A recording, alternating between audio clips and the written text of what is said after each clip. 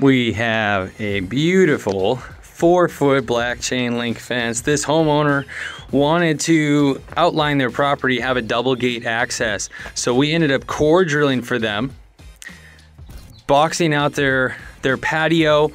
We intentionally placed the gate so that while they parked their cars, they could pull all the way up to their normal parking location. That's why it's not centered. So that this is their primary gate, this is their secondary gate. They can open their main gate every day to walk out and still access their car without causing a ding in the car. Pretty important. The other thing we did for this homeowner, you see this gutter kick out right here? It used to be a B elbow coming straight out. We then went out, took the gutter match off, went out to the supply store, color matched the gutter, and it got a flexible extension hose to relocate their water drainage so that it works well for their yard.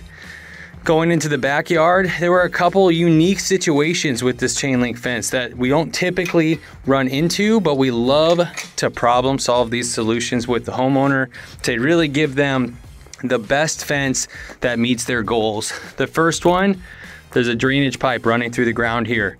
We were able to locate that drainage pipe, and as it runs up the yard, jump over it, push ourselves into the tree, and be able to put this section of fence in to keep their dog secure and safe from running away. It's a large puppy and he is curious.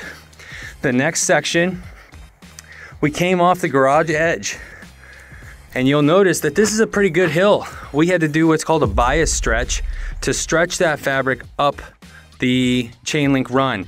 You need to add in relief posts because that chain link, if I had started here and gone to that edge there, that gate, it does not want to make that hill. So you absolutely have to put these relief posts in order to maintain a tight stretch, keeping it close to the ground. We added a 4-foot gate in the side of their yard. Why would you add a 4-foot gate in the side of your yard when you don't really use it? Well, if you have kids or you're throwing a ball around with anyone else and that ball goes into the neighbor's yard, you're gonna wish you had a gate to go get that ball instead of running all the way around through the neighbor's yard, waving at your neighbor Joe and grabbing your ball. Now, one more thing with this gate, you notice, man, this is a little bit of a hill right here. Very slight hill. We racked this gate, meaning we intentionally pushed that gate out of square so that way it would continue with that top line. Same thing around the edge, square gate in the back. And then over here, we put a relief post in. That way, if they ever needed to change their fence because their neighbor takes down their existing fence, we have easy places to tie into.